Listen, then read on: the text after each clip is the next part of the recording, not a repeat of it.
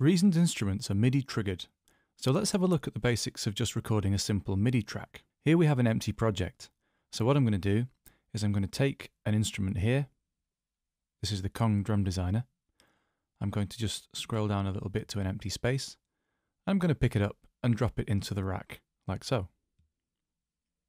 Now I've already got my MIDI controller set up, my keyboard, so if I press some keys on the keyboard, it should trigger sounds inside Reason. There you go. I'm going to just choose a different patch, perhaps this one. There we go. And you can see that when I trigger a note, I get MIDI signal appearing down here. This little arrow thing here with the green level light shows me that MIDI is being received. So the first thing I want to do is set the tempo of my project. I can do that by double clicking in here, and I'm going to choose 95 BPM and I'm going to enter that on my keyboard.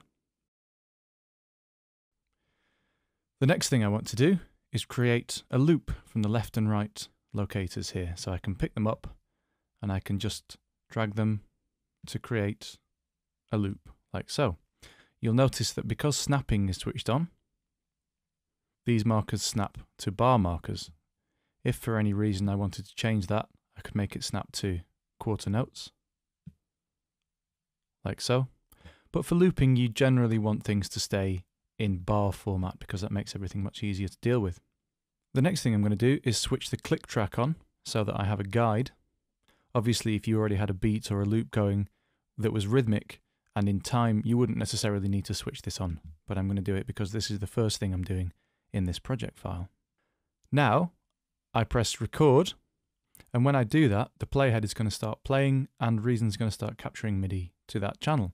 I'm going to play some MIDI notes and you'll see them appear on the screen as I record. I haven't got looping switched on just yet. If I had looping switched on, then when the playhead reached the right marker, it would flip back to the beginning and start recording again.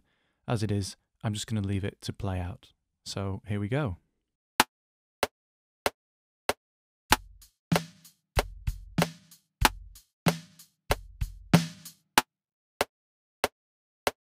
Press stop, and there's my MIDI part. And recording MIDI is as simple as that. You can see that it's created a clip that's slightly longer than our loop.